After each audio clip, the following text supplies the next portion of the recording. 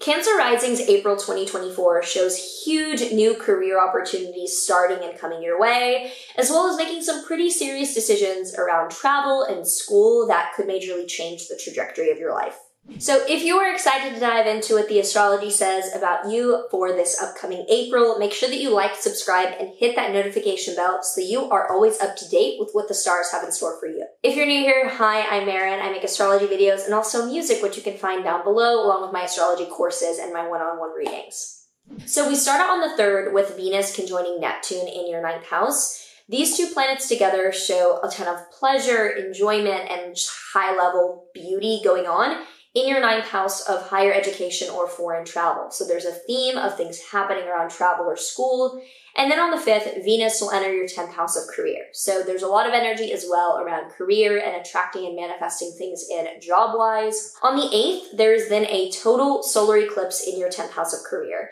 This is the biggest new beginning of this year, and it is all about starting something significant, life-changing, and new with career. You could be getting a new position, a new opportunity, being hired, starting a business. This is a huge, huge trajectory that you are now embarking on. Then on the 9th to the 11th, Mars will conjoin Saturn in your Pisces 9th house. Mars and Saturn together is pretty objectively challenging. So this shows that there's some sort of effort, boundaries, and working through obstacles around travel or school plans that you're having to encounter.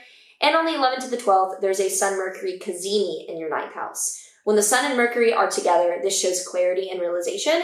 So this is coming to, help you out with realizing what needs to be done travel or school-wise. Then on the second half of this month, from the 15th onward, Jupiter will conjoin Uranus in your 11th house. Jupiter and Uranus together is positive abundance and breakthrough innovation. So this is very sudden, but very positive breakthroughs with your social group or joining a group of people. So something really positive and random and insightful is happening with your friends or groups. On the 19th, the sun will also enter your Taurus 11th house. So there's more energy going towards social movements as we get into the second half of this month. And on the 21st to the 23rd, the sun will square Pluto in your 8th house.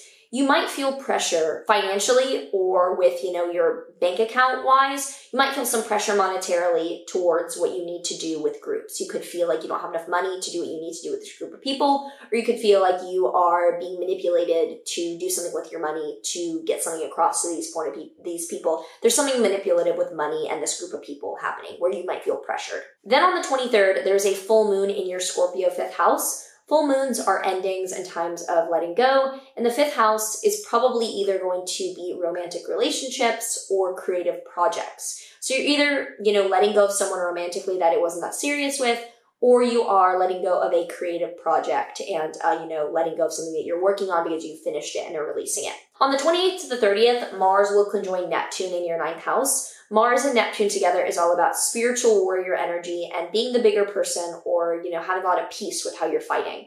So this could be you becoming the bigger person or deciding to maybe even study something religious or spiritual in regards to school or travel plans. On the 29th, Venus will then enter your 11th house, adding even more ease and harmony to friendships and networking.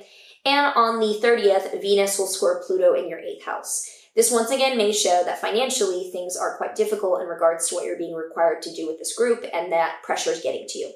And finally, on the 30th, Mars enters your Aries 10th house of career, showing that as we enter May, you're having to put a little bit more effort into resolving challenges around work opportunities.